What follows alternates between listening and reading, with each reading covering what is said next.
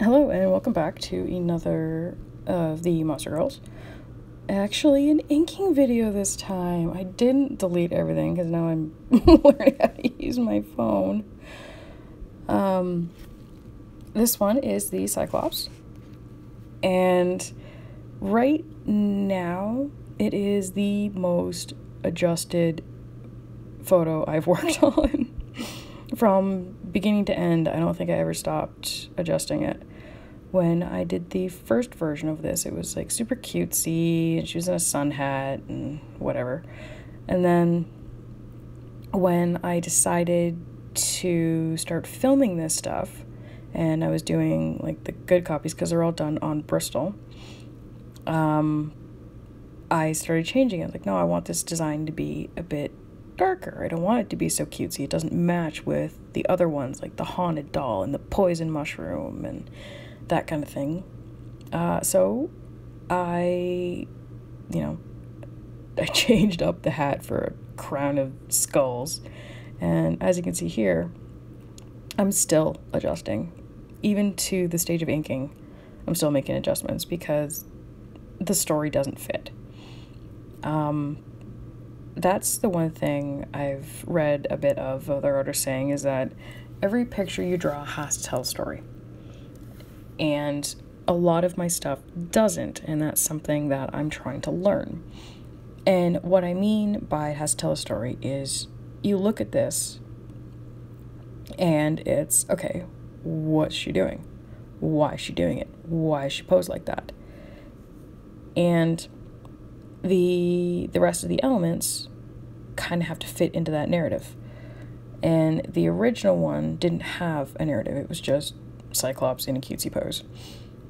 So when I started changing it, making it a bit darker, it was, okay, why is this pose? What do I want to do?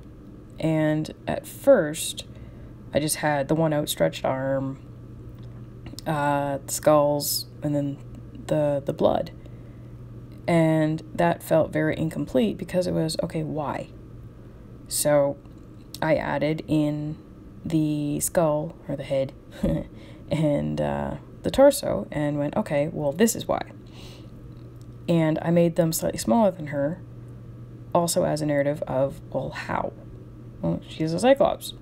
Most Cyclopses are Cyclopi? Cyclopses? It's one of those words. But most Cyclopses are bigger than the average human. And I also changed, you can probably still see in the lines, she had like long flowing hair as opposed to the dreads I added on.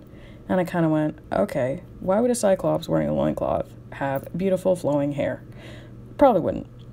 So then that's why I did the dreadlocks, because A, I like the look, and B, it seemed to fit. Oh yeah, most of my lines are done in the 03. That's my standard everything line. It's a nice general kind of middle of the path.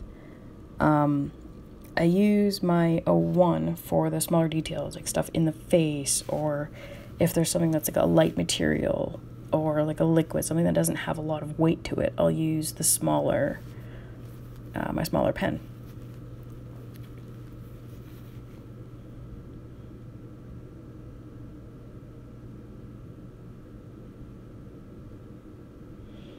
Usually when I do inking videos, or inking in general, it's ink, erase, color, and then go back and adjust the lines.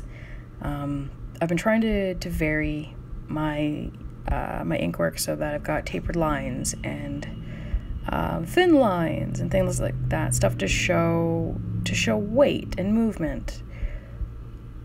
And that was a bit different for me, to do it at the same time instead of afterwards.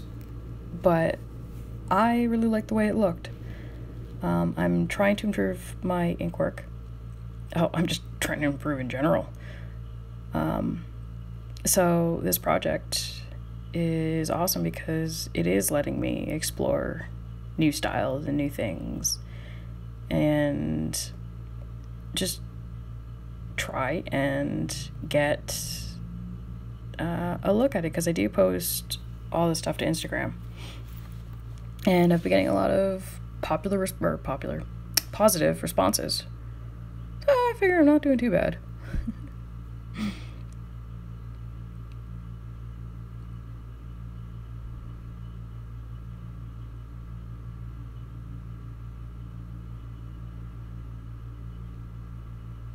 I was a little concerned at first about the style of drawing and what it is, especially with, everybody cracking down on illegal things online.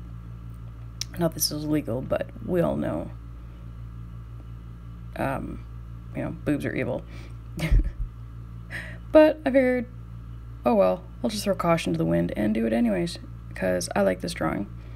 I've had a lot of positive responses to it, and it's helping me to improve my style. So if anybody doesn't like it, it's very easy to stop watching. Well, on that note, I will leave this video and let everybody finish watching it. There's not too much left, so I don't want to run out of time.